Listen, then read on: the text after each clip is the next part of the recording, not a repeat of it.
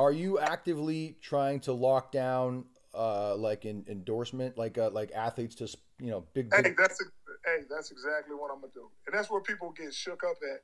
They don't think I'm gonna do the same thing as any other sports apparel. You're gonna endorse and you're gonna get some guys to do some things, but my endorsement is gonna be a little different, like I said, and it's not even gonna be like an endorsement deal. The guys that I want to be involved are, I want them to believe in themselves. So I would give them 40% of the profit of what they make. You'll definitely hear about me in the next draft for the NBA and the NFL. I will approach these guys who's going to be the number one and number two picks that people are going to make the head of their franchise.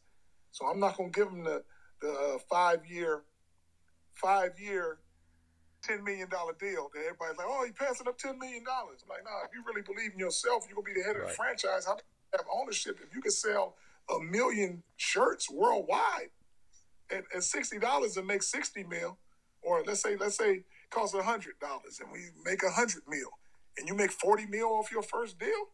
That's what you want to bet on. You don't want to go 5 years for 10 million or 2 million, no matter how good or bad you do. Most of the black kids that are super talented, y'all don't own nothing. Yeah.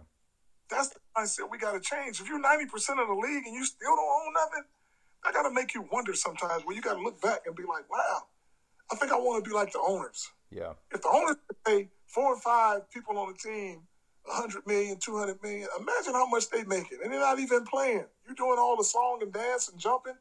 Let's say everybody in the NBA said, man, we're not playing no more. They know what the owners have. They got nothing. Yeah. Because it's in the players. They got to come see that. They got to put on that show. But a lot of them don't understand their self-worth, and they get whatever you give them, and a lot of them come from nothing. So whatever you give them, they like, we out of it. We out of the hood. We a lot better, so we good. So thank you for that. Yeah. But not, you can go beyond that. And that's all I want guys, just to think and understand their self-worth.